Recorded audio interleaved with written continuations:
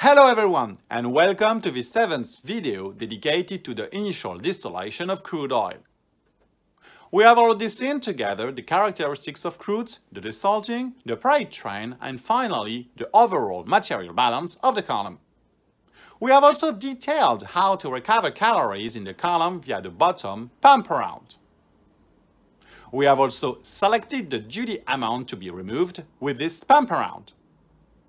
It is now time to see how to adjust the amount of heat removed thanks to the top pump around.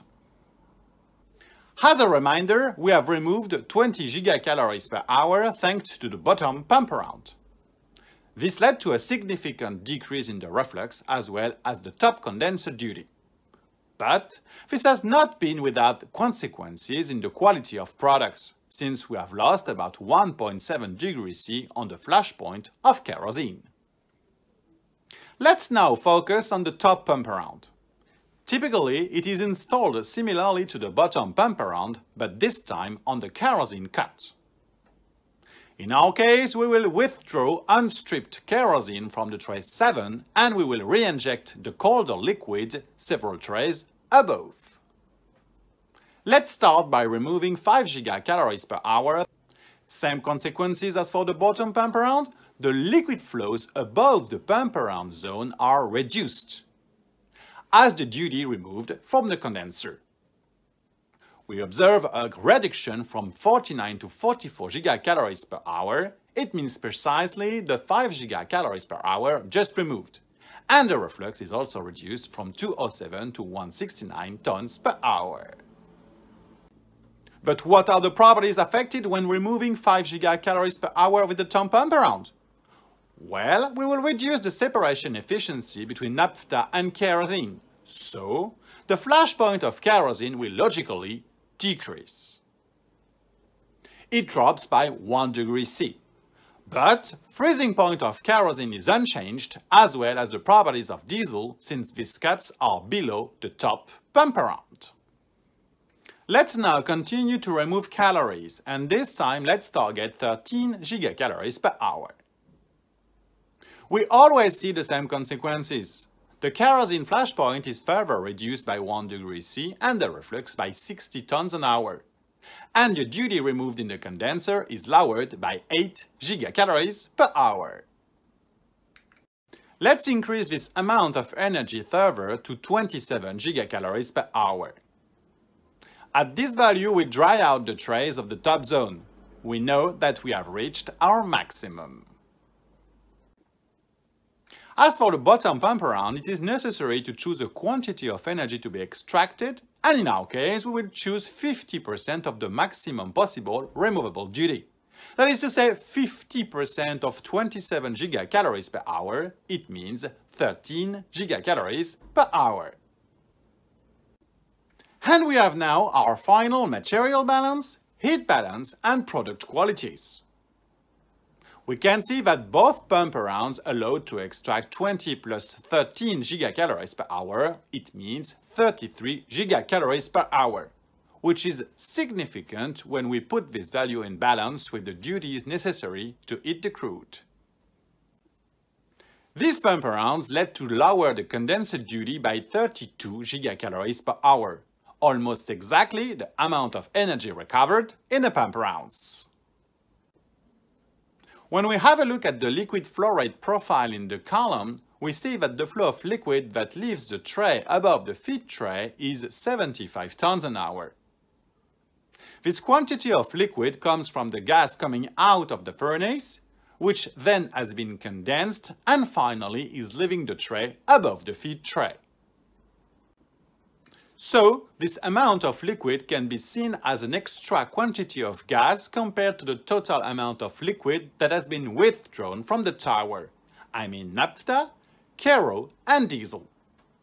We call this flow the overflash. The lower the overflash rate, the less vaporized liquid out of the furnace, the more fuel is saved in the furnace. Just like the pump around, we need to have a minimum overflash flow rate to ensure a certain fractionation efficiency between the heavy diesel and the atmospheric residue zone. As we have processed for the selection duty of the pump around, let's try to reduce this overflash. But how to do that? Simply by decreasing the furnace outlet temperature. I repeat that this value was chosen arbitrarily at 385 degrees C in the previous videos. We start from an initial situation with 75 tons per hour overflash and a furnace outlet temperature of 385 degrees C. Let's lower this temperature to 380, for example. When this temperature is lowered by 5 degrees C, the overflash decreases to 68 tons an hour, and all the properties of the products are affected, since, as we can see in the graph, the liquid vapor traffic has been modified in the zones above the feed tray. The kerosene flash point drops by 0.4 degrees C, and the cloud point of the diesel increases by 0.1 degrees C. This time, to choose the right amount of overflash, it is typical to compare this overflash flow to the feed throughput. In our case, we are at 68 tons an hour for 500 tons per hour throughput. It means 14%. This value is rather high, since we typically target a value of 3 to 5%. So, let's reduce the furnace outlet temperature from 380 to 365 degrees C. And we see that the overflash rate drops to 45 tons an hour, which is quite correct. We could still reduce the furnace outlet temperature, but for our example, I propose you to stop here. We see that the flash point of kerosene drops by 1.7 degrees C, and the diesel cloud point is increased by almost 1 degree C. Here we are at the end of the heat balance of the column. The installation of pump arounds and the optimization process of the overflash led to a decrease in kerosene flash point by 4 degrees C. Before concluding, I suggest we have a look at the final material balance of the column and compare it to the initial one we have seen in the first video. Remember, in the first video, we showed this diagram with the cuts that we expected to get out of the distillation tower. Here are the final curves. The cut points were modified to target the product qualities. So, the naphtha kerosene cut point has been increased from 150 to 170 degrees C. The kerosene light diesel cut point has been slightly modified from 250 to 245 degrees C. Finally, we see on the graph that the product distillation curves are not as described in the first video. These curves have a much more important slope. The slope of the curves reflects the fact that the distillation column is not a perfect process. In fact, we cannot avoid to let a portion of naphtha in the kerosene cut, a portion of kero in the naphtha cut, kero in the light diesel in the kerosene, etc. But we control these separation efficiencies by adjusting the material balance as well as the heat balance of the column, as we saw together. Here we are at the end of these 7 videos dedicated to the atmospheric distillation of crude oil. I hope you enjoyed these videos that I tried to make as accessible as possible despite the complexity of the process. We have seen together how to develop the material balance, the heat balance, as well as the energy optimization of the process. Thank you very much for your attention, and see you very soon for more videos.